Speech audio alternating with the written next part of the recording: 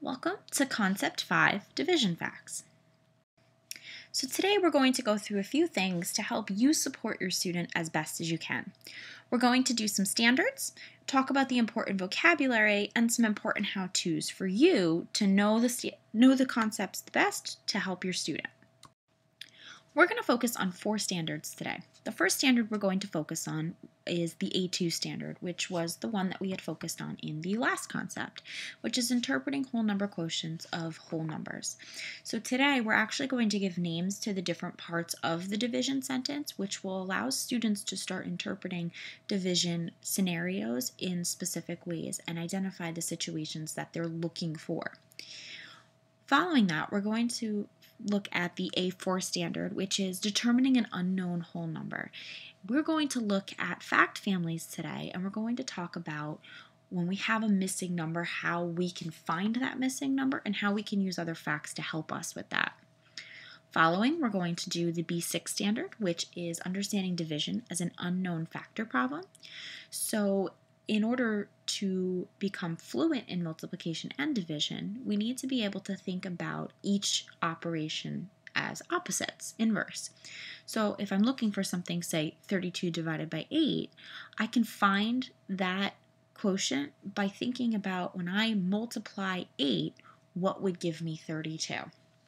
And finally, I'm going to look at the C7 standard, which is fluency in their multiplication and division, okay? And knowing that there was a relationship between the two, which would allow the fluency to build.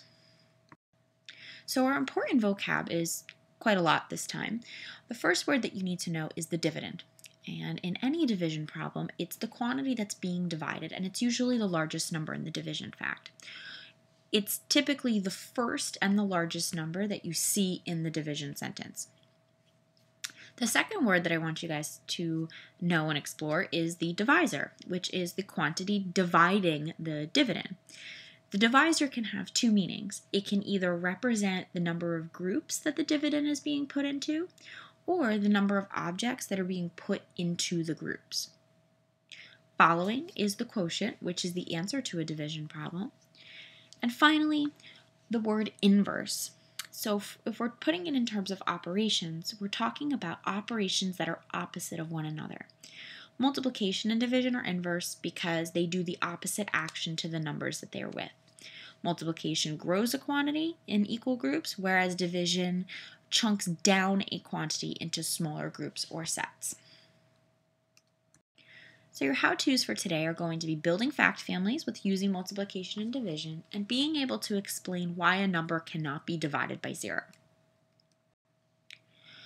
So let's begin with the fact family. A fact family is a set of 4 mathematical sentences that are all related in the numbers that they contain. Fact families contain 2 inverse operations, and in our case, it's going to be multiplication and division. So when we're talking about multiplication, we use the commutative property to create 2 sentences using the same factors. I chose 3, 4, and 12. I can make a multiplication sentence using 3, 4, and 12 by doing 3 times 4, 3 groups of 4 objects, which gives me a total of 12 objects. Commutative property allows me to switch the factors here.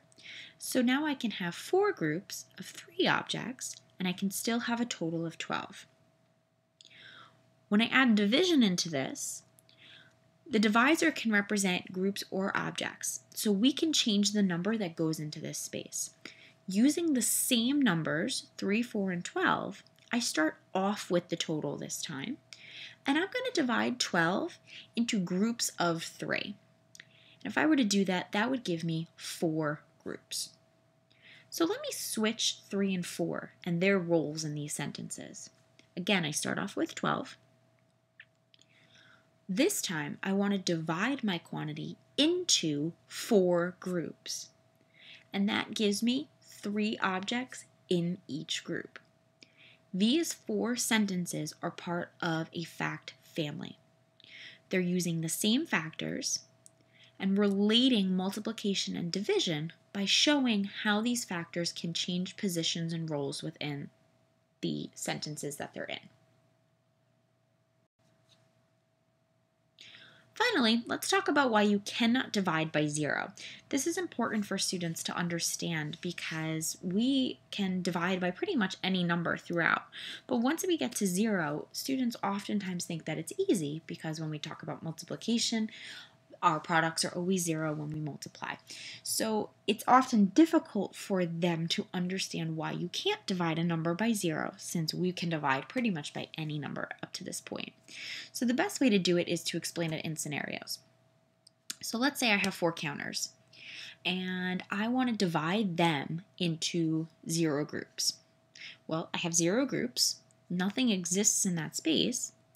So let me try a different way of thinking of it. I have 4 counters, and I'm going to divide them into groups of 0. Well, that means that I'm not circling any counters.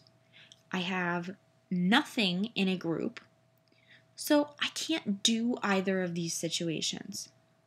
If groups don't exist, then I have nothing to put my objects in. If my groups have 0 objects in them, then I can't create groups at all. Therefore, my answers can't happen, so you cannot divide by 0. My recommendation is maybe spending a little time on this slide thinking about this scenario, because it's going to be very important for your student to understand it as he or she moves on.